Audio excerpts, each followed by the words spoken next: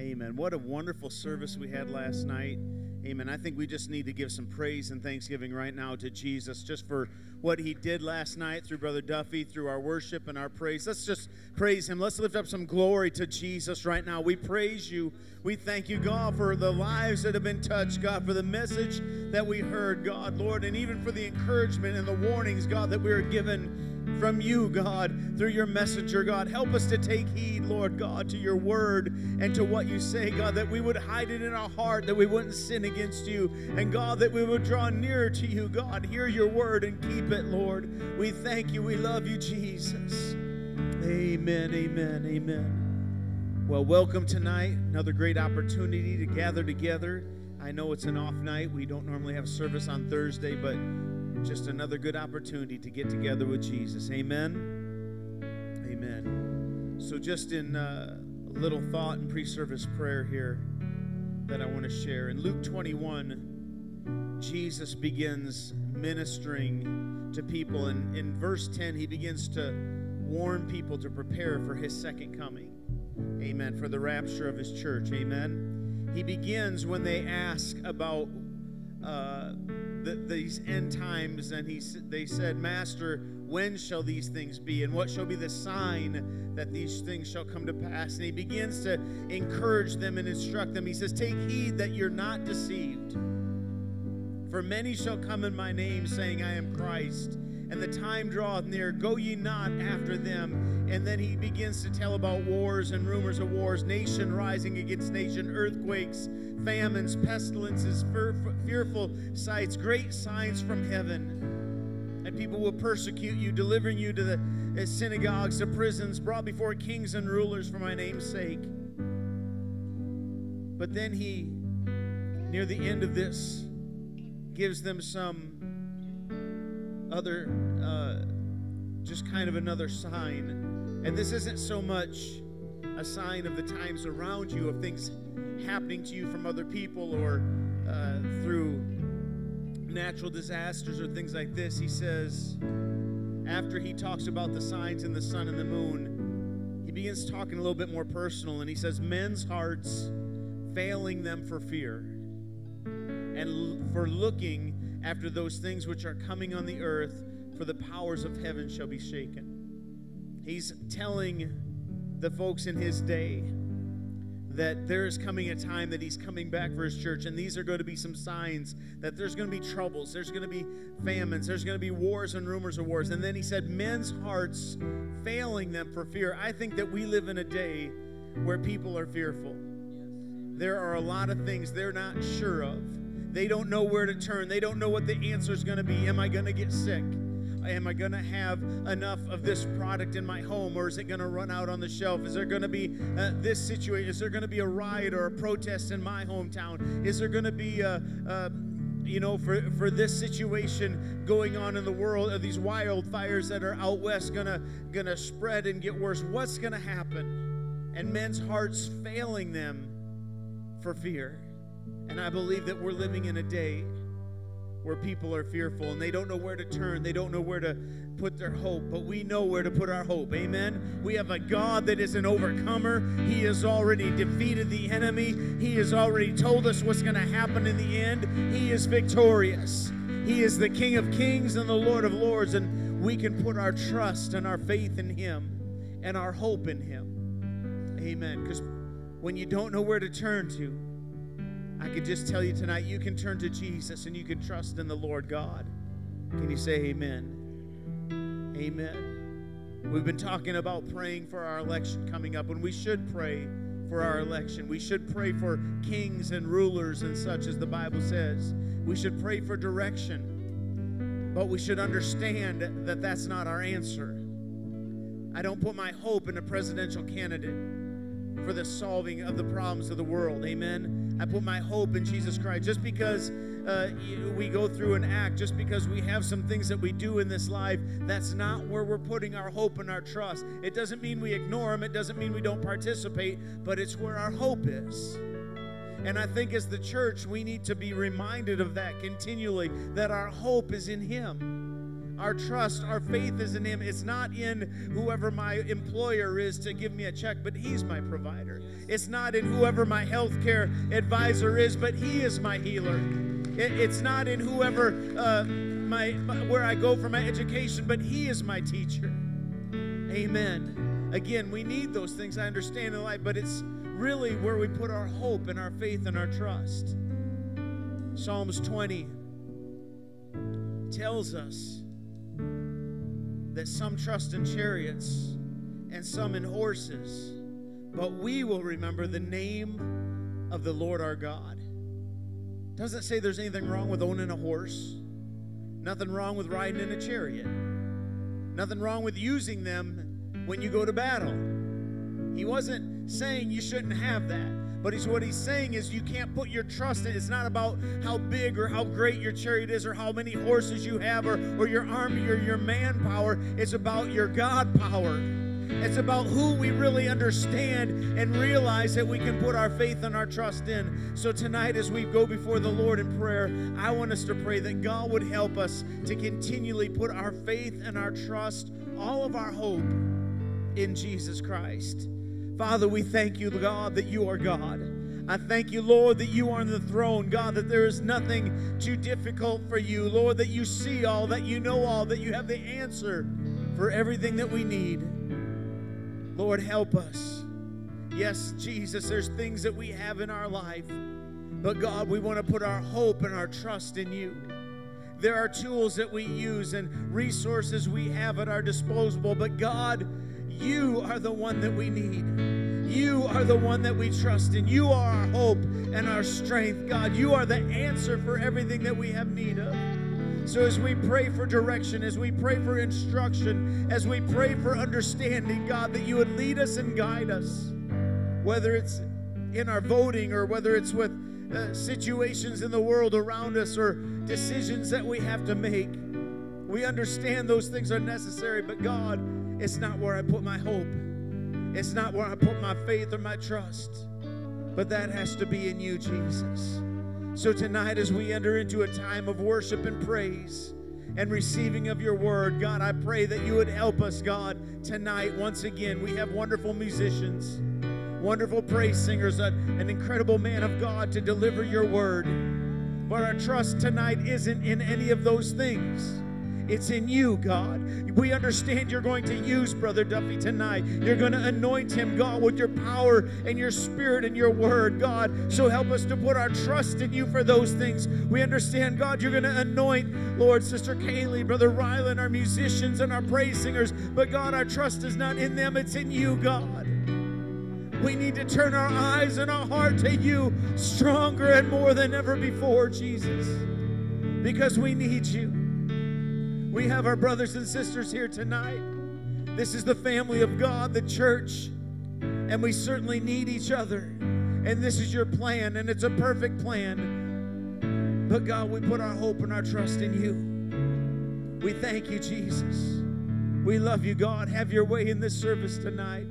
Be glorified in everything that's said and done here. And let it all be done, God, for your glory and in your name. And everyone said, in Jesus' name.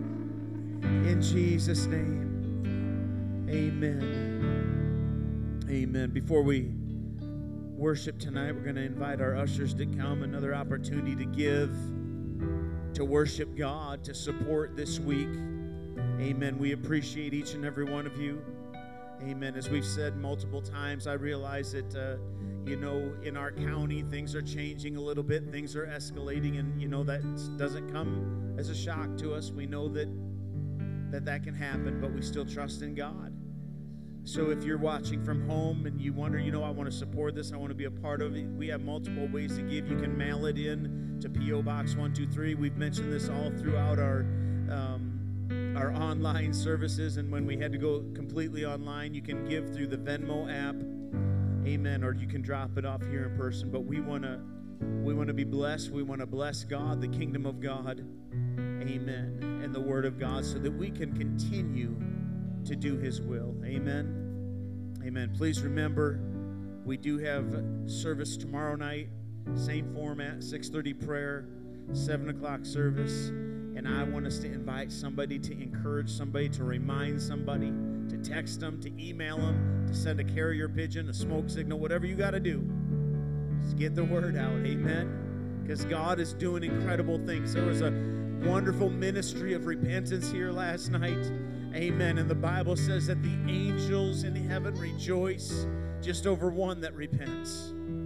Amen. Amen. So don't forget tomorrow night service. We're going to have a great time tonight. And then, of course, on Sunday, our morning service begins at 10 o'clock. There will not be an evening service, but we're going to have Pizza Hut pizza catered in.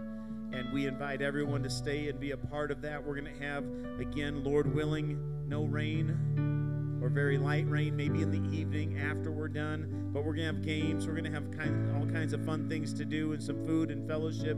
So be a part of that. Don't miss out. Amen. Let's pray. Amen. Jesus, again, we thank you. We love you. Have your way in this service, God. Have your way with this offering, this giving, this worship to you, God. Anoint, Lord, our praise singers, our musicians, God.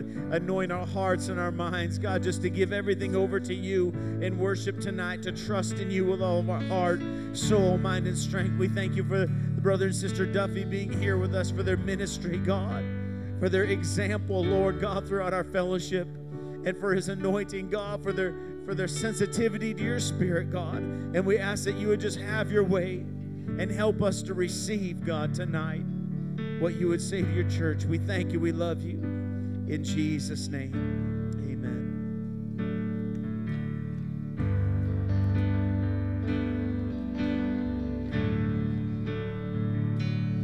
There is a truth older than the ages. There is a promise of things yet to come.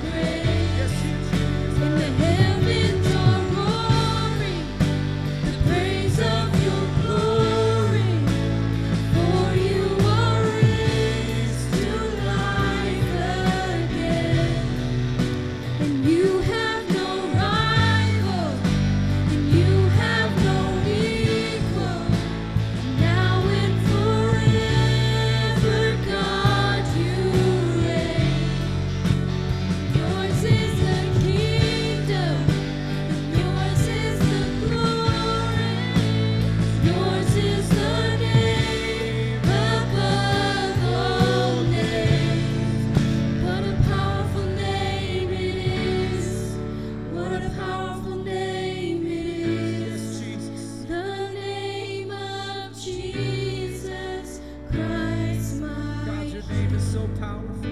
What a powerful name it is. Oh, nothing can stand against. What a powerful name it is. The name of Jesus. What a powerful name it is. What a powerful name it is. The name of Jesus Christ, my God, I King. give it all to you, Jesus. What a powerful name it is. Oh, nothing can stand against.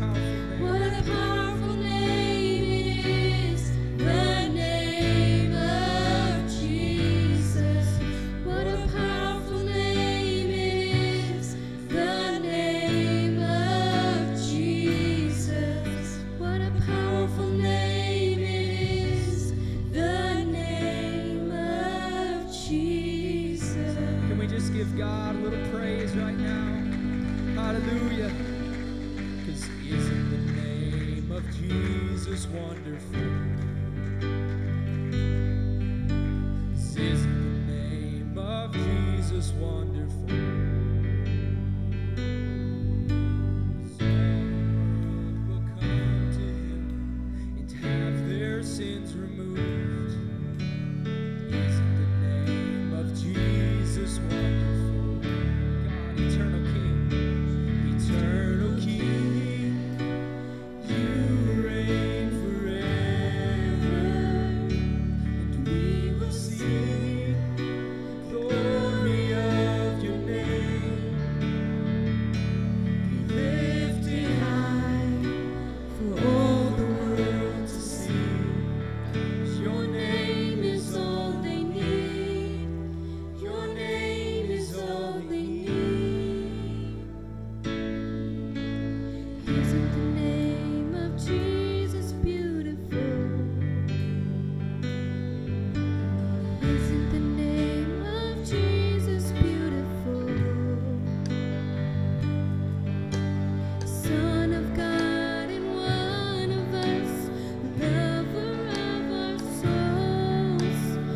Isn't the name of Jesus beautiful?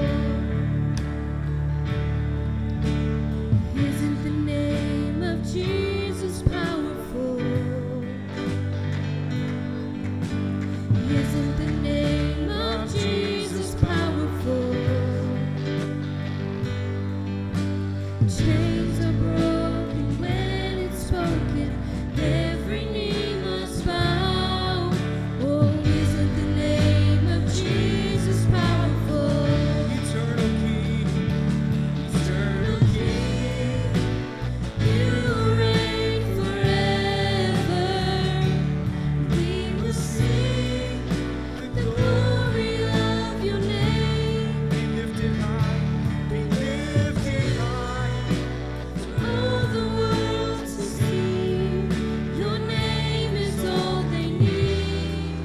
Your name is all they need. Eternal King, eternal King, You reign forever. We will sing the glory of your name. be lifted high, Be lifted high. for all the world to see. Your name is all they need. Your name is all they need. There is freedom in the name. There's healing in the name. There is power in the name. Hallelujah. There's salvation in the name. There is life in the name. There is no other name. There's no other name but Jesus. Jesus. There is freedom in the name. There's healing in the name. There is power in the name. Salvation in the name. There is life in the name. There is no other name but Jesus. Jesus.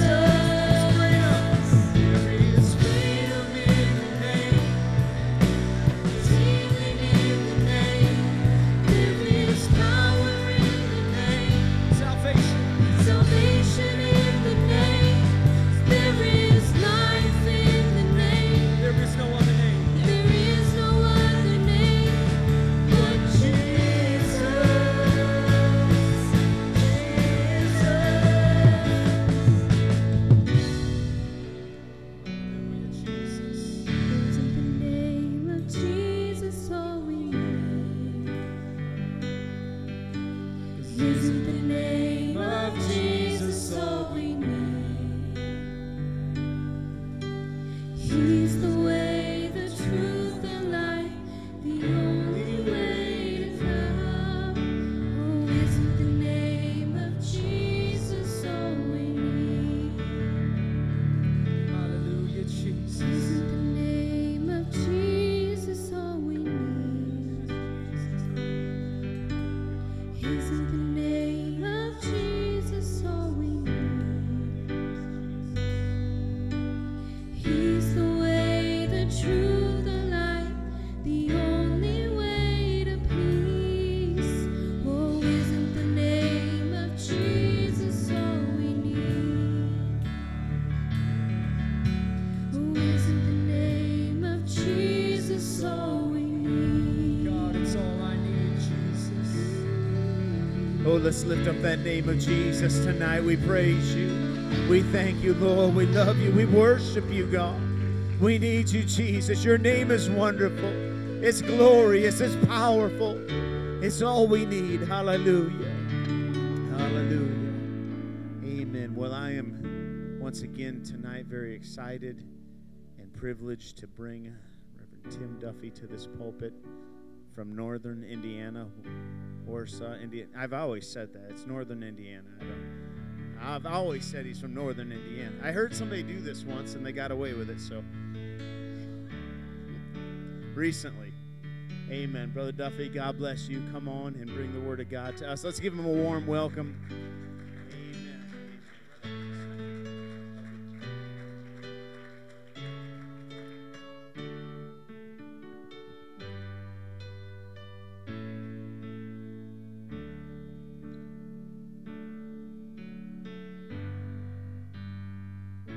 Well, glory. Good to see everybody tonight. God bless you for being here. And I'm glad you all got in the middle. Some of these auditoriums, you know, I've seen some even more than this, you know. I start preaching to one, and I go, wait a minute, I got to go over here. Talk to everybody. Well, it's good to see you tonight. God bless you. You may be seated.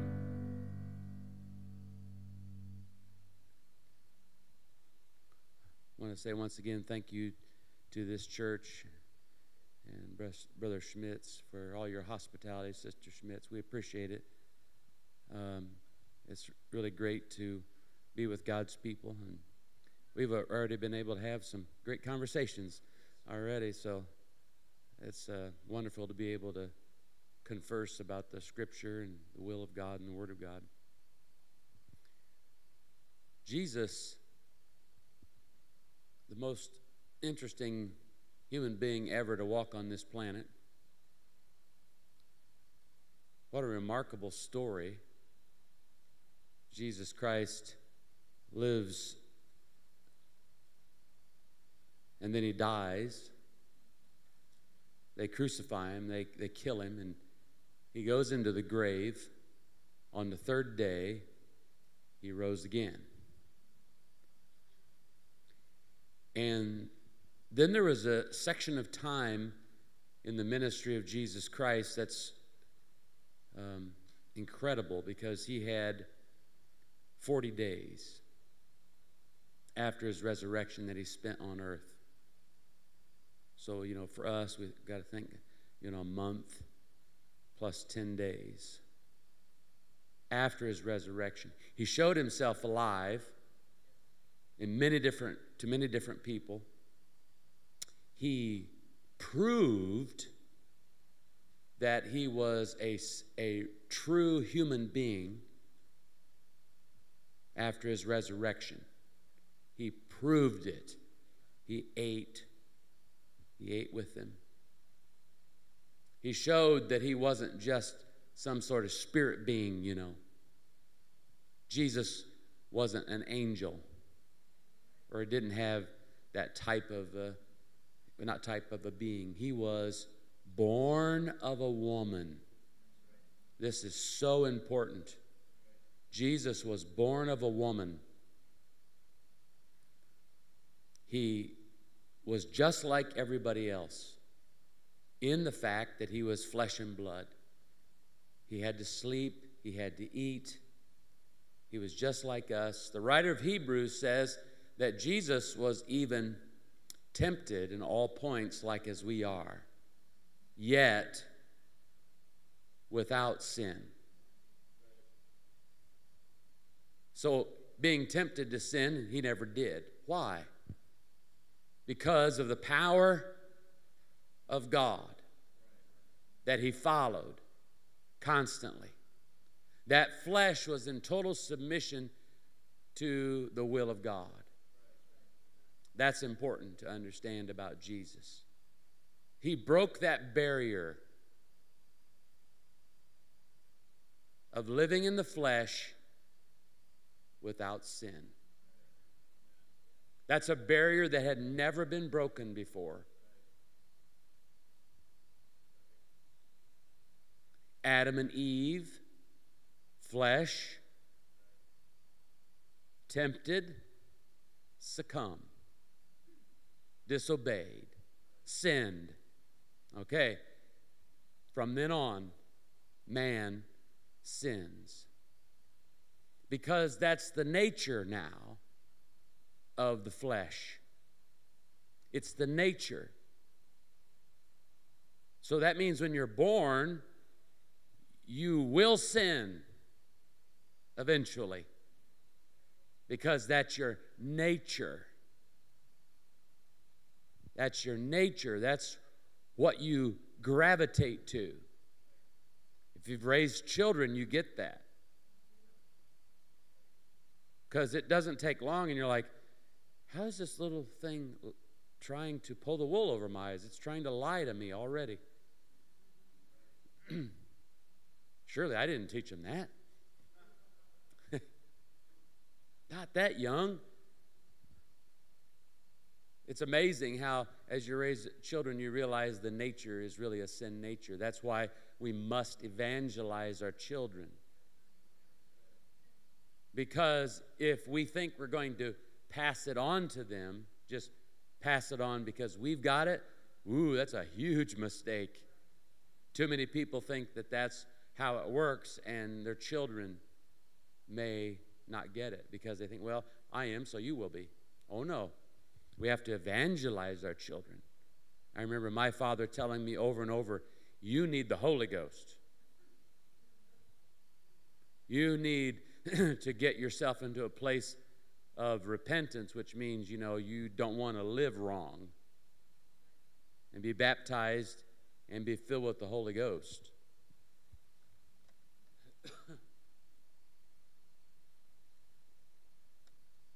So our children need evangelized. Don't think that they're just going to get it by osmosis. Just sit around and it kind of leaks into them, So that's a word to all of us that are parents raising kids, and also maybe in the future, this row might be raising some kids. And one of these days, you'll have to say, well, I got to preach to my child. You need to be born again. And let them know. Jesus broke the barrier of living in the flesh and not sinning. Jesus broke the barrier of facing Satan face to face and not being fooled. That's another barrier. See, Jesus was in the flesh, right? Yeah, he had flesh and blood, but what was it that caused, he even said, here's what I do. I always do the will of God. He said, even the words that I speak are not just my own. What did he mean by that? They're not just fleshly words from a fleshly mind. The Word became flesh and dwelt among us, and we beheld his glory, the glory as of the only begotten of the Father. Only means nobody else. This is the only flesh of God. Jesus Christ is Almighty God manifested or revealed to the world as Savior of the world. God had never revealed himself as Savior of the world until Bethlehem.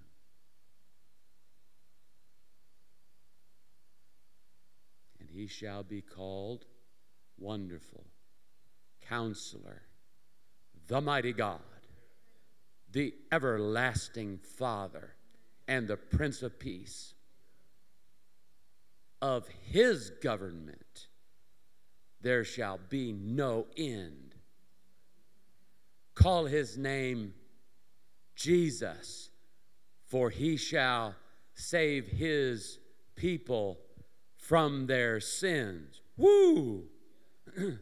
Jesus faced Satan face to face in the flesh, and he was the first human being to not be fooled by the lies of the devil.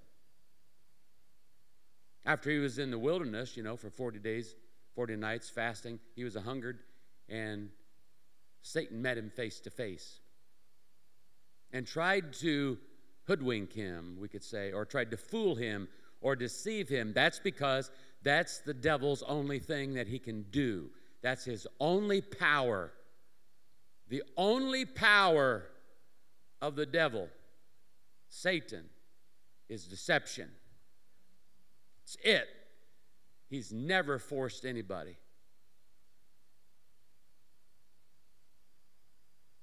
Never forced anybody. He tricks people. He didn't go, Eve, whop, grab her, throw her down on the ground, pin her with with one coil, and take the fruit off the tree and shove it into her mouth. Come on, that's not what happened. He talked to her and deceived her. We know because after it was all done, God came and spoke to her. Why have you done this? He tricked me, she said. Why did she say the devil tricked me? How did she know she was being tricked? Because she was standing in the presence of the voice of God. And when you're in the presence of the voice of God, there is no deception and there's no devil that can do anything when the Word of God is being preached and taught. That's your moment.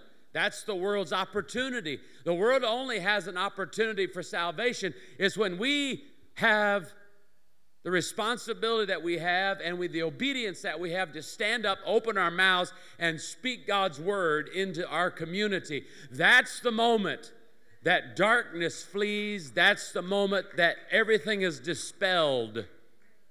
I've watched it, and so have you. I've taught people before. I've preached to people. I've been with people, and I've shared the word of God with them. I could see in their countenance that they were getting a revelation and understanding. Their eyes were being opened.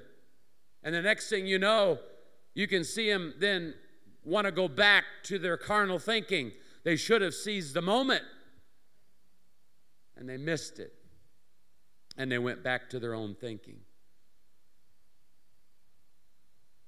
Jesus broke the barrier of meeting Satan face to face in the flesh, and he overcame him.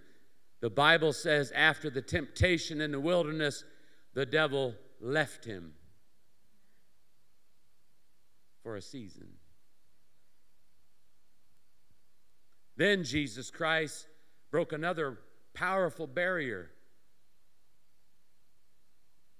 He went to the Garden of Gethsemane at the very end of his ministry, and he begs God. We're talking about the flesh now. The flesh is begging for self-preservation. He's saying, let this cup pass from me. What's that mean, let this cup? In other words, I do not want to drink of the cup of death. We have to get that.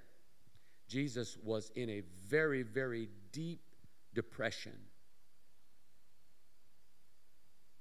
Bible says he was. If they would analyze him today on some couch, they would have said, this man is in deep clinical depression. I mean, he's a mess. He's writhing on the ground, sweating, begging into the air. You guys ever read that? Did you guys read that in your Bible, that Jesus was in great agony?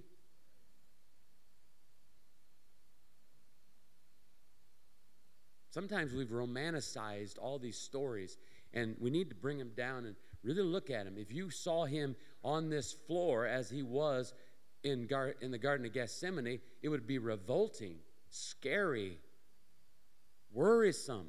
You'd be like, what's up with this dude? Let this cup pass from me. Matter of fact, the scripture is very clear that he did it 3 times. He was in agony. Why? Because he was getting the sacrifice under control, the lamb.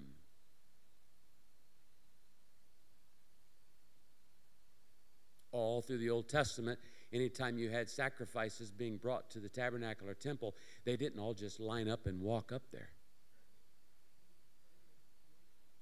You had to go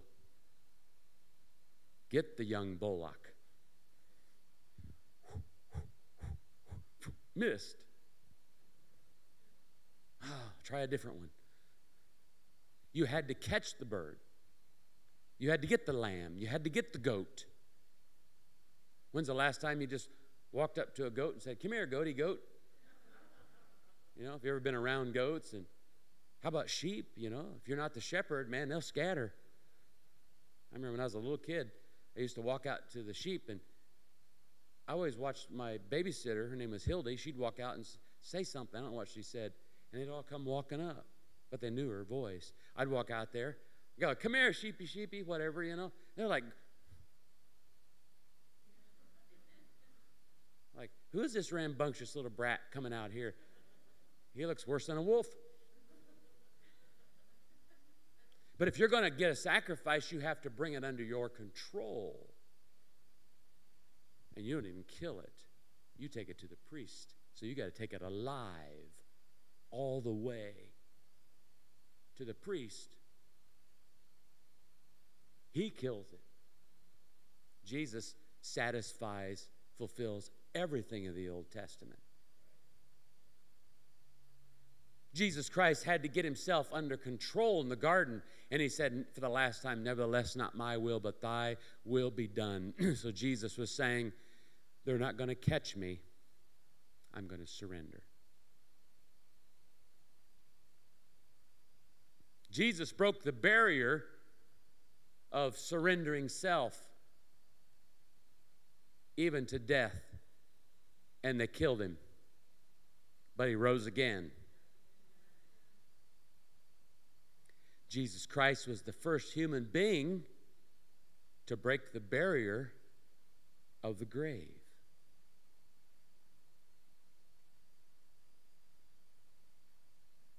First one. Somebody might say, well, how about Lazarus? It was before that. But guess what happened with Lazarus? He went back. Not Jesus. This man came out of the grave and stayed out of the grave. He broke the barrier. Look at all these barriers that Jesus has broken. Who did he do that for? Me and you. He showed us how to walk in the flesh, live in the flesh without sin. He showed it. Denominational, false Christianity doesn't teach this.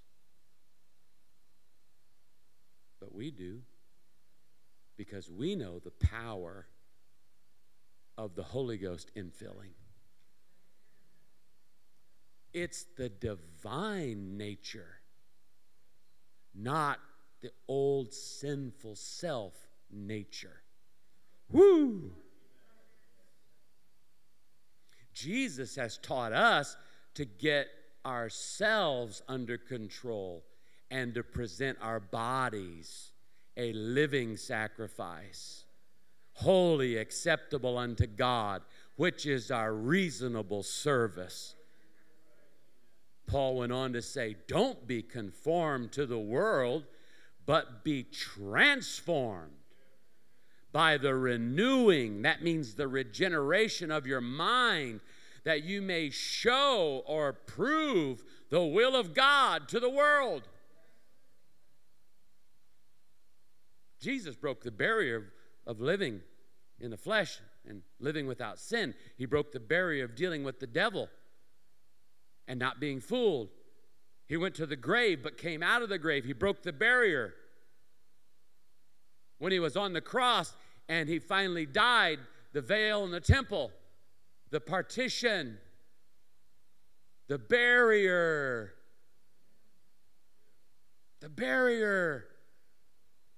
tore. The writer of Hebrews says he equates the flesh of Jesus to the veil in the temple, the barrier. We have much to thank Jesus for. He's a barrier breaker.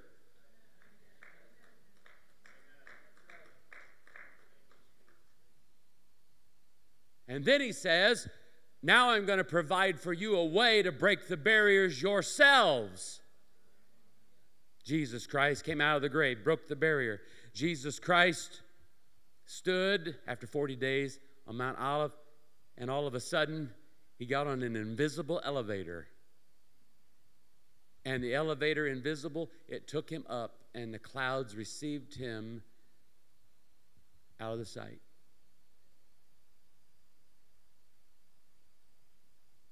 He just broke another barrier.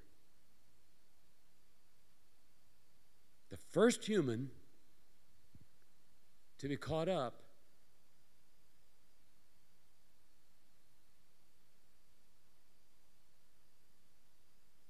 first one to be caught up.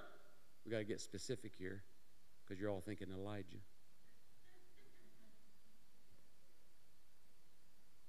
He's the first human being to be caught up to the holy city, the New Jerusalem.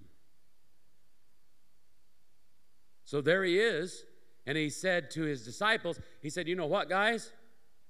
He said, it's expedient for you that I go away. If I don't leave, the Holy Ghost won't come. So Jesus broke the barrier of a human being going into the holy city, and he made a way for us.